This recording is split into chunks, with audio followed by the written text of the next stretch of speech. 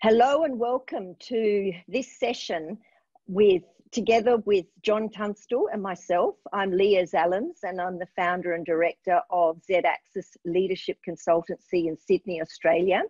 And John is a professional engineer with extensive commercial background and highly experienced in the use of the mental toughness model and framework. And that has been developed by Peter Clough Professor Peter Clough and Doug Strakarczyk over some 3 decades now.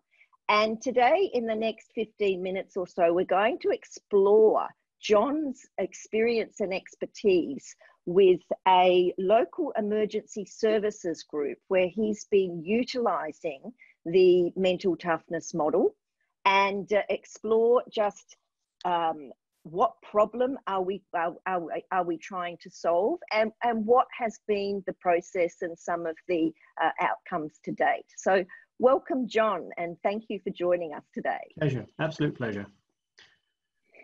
So would you like to, just give us a little summary of the emergency services group you're working with, the context, and perhaps how you've come to work with them? What problem have you been asked to help them with?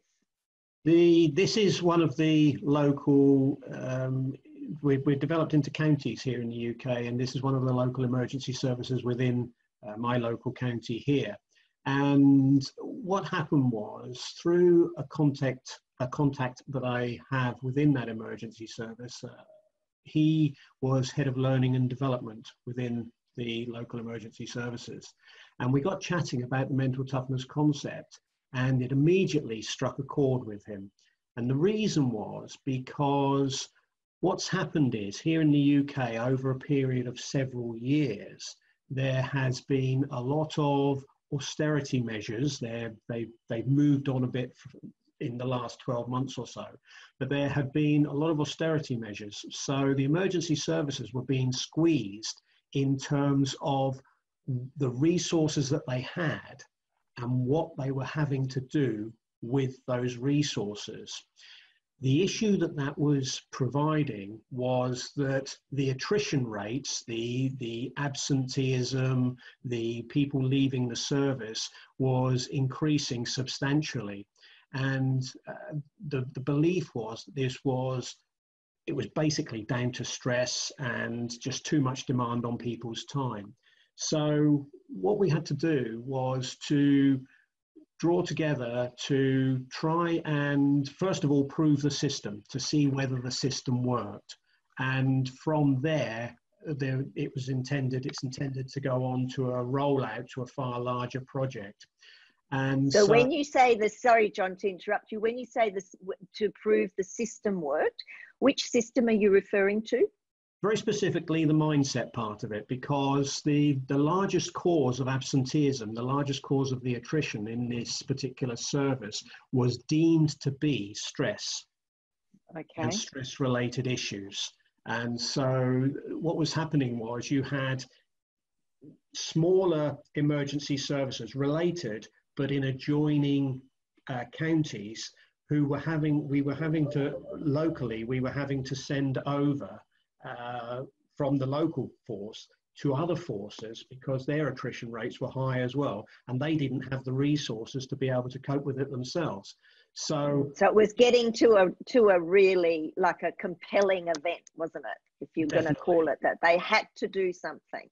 Yeah, and the national bodies as well were also involved with this because they were seeing the stress, the well-being, the mental health issues as becoming an increasing problem for the emergency services. And so something needed to be done. So through these discussions, we decided to set up a pilot project. And that was the stage that we got to. So the problem in a nutshell, the problem we were trying to solve was the increase in workload was creating an increase in stress, and that increase in stress was leading to an enhanced increases in absenteeism and attrition. So it wasn't cost effective. They were paying a lot of people for no resource And Mm. so that was essentially, in a nutshell, the problem to be solved. And so share with us then how the mental toughness framework and system were utilised. What we did was we selected some, there were people, there were issues at both ends of the scale. You had some people who were deemed to be mentally tough but were really coping with things in a slightly different way, because they were becoming, what would be the word for it? They were becoming very demanding. They were going like bulls in China shop and then not knowing what they were doing. And so they were really being dominant type personalities. There were other people at the other end of the scale who were being subject to things like bullying, often by the people at this end of the scale. And so the problems were coming at it from both sides. So what we needed to do, what we were asked to do, was to try and have a look at both ends of the scale and see what impact we could do in terms of what impact we could have in terms of applying a mental toughness process to both ends. The reason that we came across the mental toughness aspect was because they had looked at other different types of interventions, but these interventions hadn't had the results that they were looking for. So this was a new concept, and so let's have a pilot project and see how we go with it. So how did you use it? This sounds fascinating and a really important thing to explore. Right, what we did was we took some people at one end of the scale, perceived to be at one end of the scale, and some people at the other end of the scale, or again, perceived to be at the other end of the scale. And we went through the MTQ48 process as it was at that particular stage. We went through the MTQ48 process and then had feedback sessions with these people to analyze and see what was the impact of what they were doing, this was the key part, what their profile said they were doing, and to have a look and see if what interventions we could put in to try and alleviate the situation. Well, it might be good to, if you could share a little bit about what the mental toughness model is, because there could be people in our audience that haven't actually had a lot of exposure to the mental toughness model. So would you like to just give us that bird's eye view of what it is and go from there?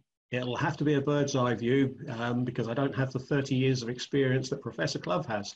But in essence, mental toughness is a personality trait. So there's the 8-factor, the 4 C's and 8-factor model. The 4 C's are control, commitment, challenge, and confidence, and they break down into the 8 factors, different subsections. So within control, you've got life control and emotional control. In commitment, you've got risk orientation, goal orientation, and achievement orientation. In learning orientation and risk orientation under challenge, and interpersonal confidence and confidence in abilities under confidence. So each of those can be broken down. Now, just as a little aside, what I have done myself is, as an engineer, I worked those into a process which came up with an acronym of which I call ATTITUDE, which is aspiration, translate the vision into tangible goals, take control of the things you can control, identify. So we just go through these. Aspiration, which is risk orientation, translate into tangible goals, which is goal orientation, because this follows a logical path. Take control, take charge of the things you can control, which is life control. Identify your uniqueness, which is confidence in abilities. Talk to people, which is interpersonal confidence. Understand the lessons, which is learning orientation. Deliver on your promises, which is achievement orientation. And exercise calm, which is emotional control. And that follows through as a exercise calm. I'm going to put that up on my board. That's brilliant, John. Okay. That's a lovely extension to show just how practical this model is. Yeah. That it is all about what's going on up here, but it translates into like how we're operating in our world, doesn't it? Yeah, yeah. So that's the way that I often remember it, because for me as an engineer, it's a natural progression. It's a natural way that life works, the things that you have to, the things that you go through, the issues that you go through. So that is essentially, it covers resilience, positivity. It's got inner orientation and outer orientation. So it's a complete model, because the important part is, I think one of the phrases that Doug has used, it's a precursor to and an explanation of most behaviour. And that to me is a critical part of the explanation, because one of the things, if I just take a step back to when I first met my sales mentor from the commercial side, he said to me a lesson that I've retained till this day. He said, there's two things you need to know. You need to know where you are, and you need to know why you are where you are. Well, to me, mental toughness, because it analyzes how we think, rather than looking at how we act, it looks at how we think, then that's how we can identify why we are where we are. And that's why it rings a bell with me. It's easy to identify, especially in my commercial background. It's very easy to identify where we are. You just look at the board, at the numbers. That's where we are. Right. Why? And the numbers don't lie, do they? No, they don't. They don't. So now we need to understand why we are where we are, and that's because of the how we're thinking element. That's why. I hope that gives a bit of an overview. Oh, definitely. It'll be part of the video to play back again, because it's a very rich explanation that extends the original model beautifully, John. So tell us how your emergency services team went. Right. What happened was it was really interesting, because the person who was at the assertive end, shall we call it, that person needed to be hauled back. Okay. The person who was at the sensitive end, the two that I kept a couple as examples, and the one at the sensitive end, that person needed bringing out of themselves.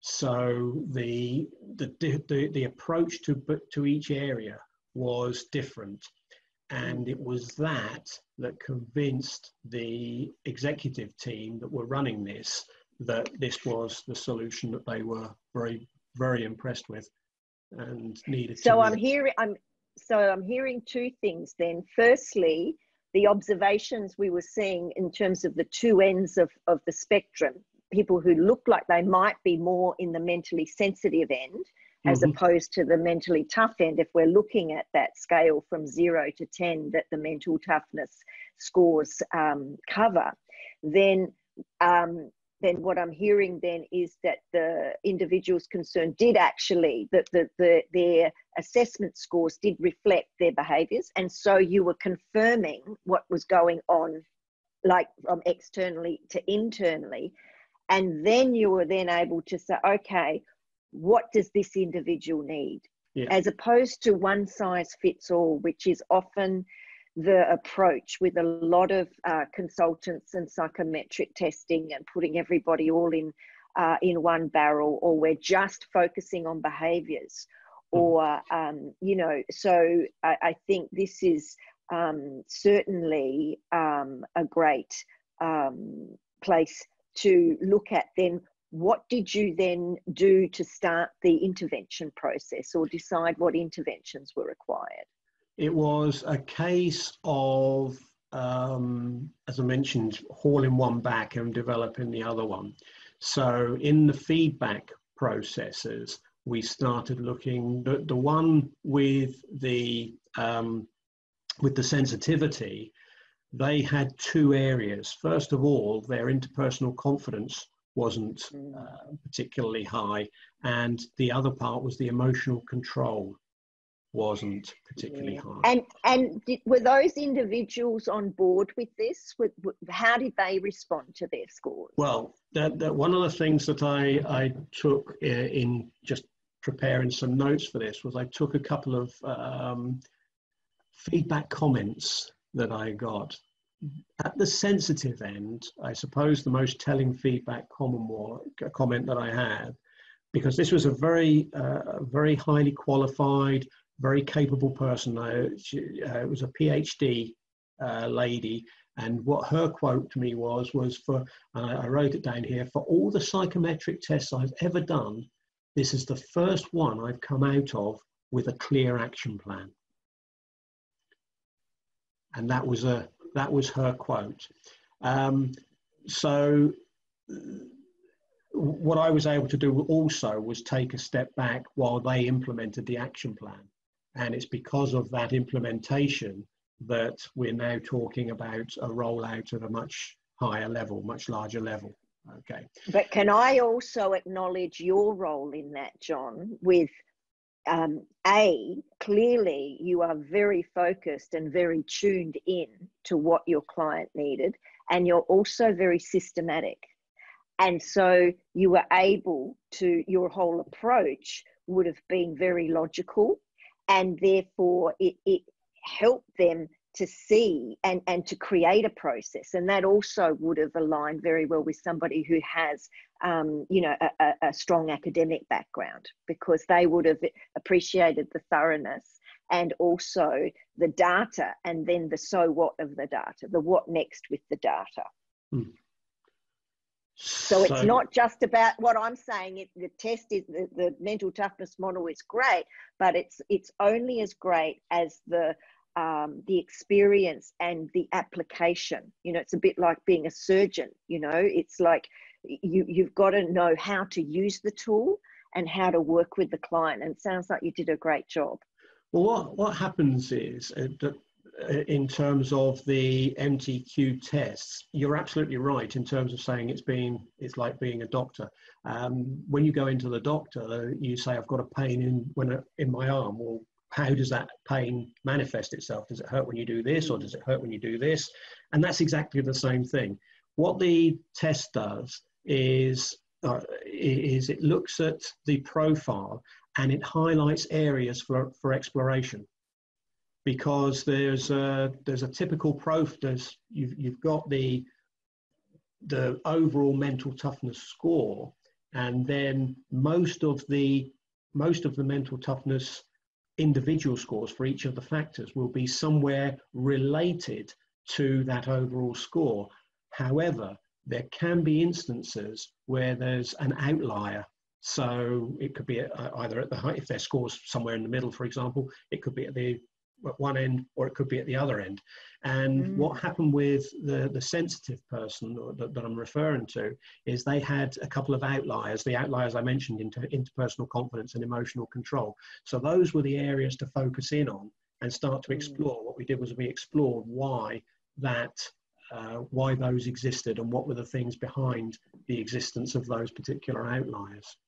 And from there, we were able to identify some things that had happened previously, some at work, some outside work, and start to look at that and see how we could then address that and move the situation forward with exercises and, as mentioned, a clear action plan.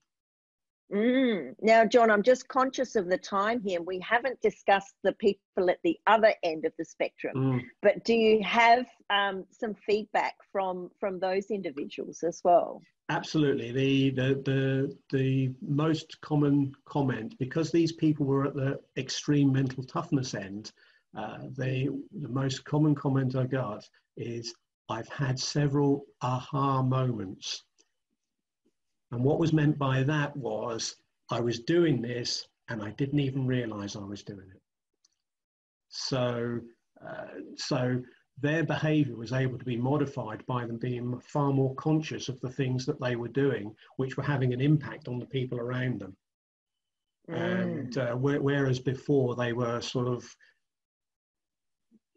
ramming their way through a room, leaving bodies all over the place, turning around and saying, did I do that?